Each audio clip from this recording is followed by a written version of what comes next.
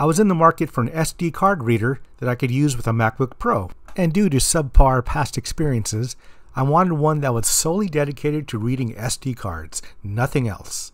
And this is what I got.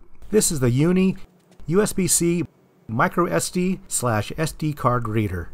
So my first impression is the build quality, which seems pretty solid, but the true test will see how it actually works. So it fit firmly into both the MacBook Pro and the Mac Mini, but the shortness of the cable was a bit of a hassle for the Mac Mini. So now let's do a quick file transfer test. Here we'll be transferring about 10 gigs of video files from a micro SD to a portable SSD drive. So as you can see, we're transferring over around 12 gigs of video files, and it's going to take about 2 minutes, which averages out to about 1 gig every 10 seconds, which is fine for my needs.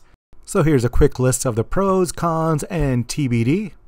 And until next time, see ya.